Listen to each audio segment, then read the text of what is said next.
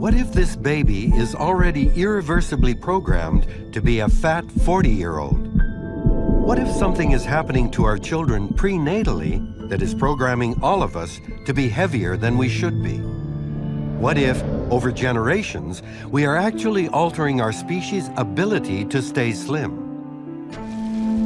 No matter how hard we try. Scientists studying obesity have begun to suspect that there's something more at play here than just calories in and calories out. There are chemical agents that we encounter which can change how our body responds to calories. If you give low doses, you do end up with fat mice. New evidence suggests that what's making us fat is not just modern lifestyles, but also modern chemicals.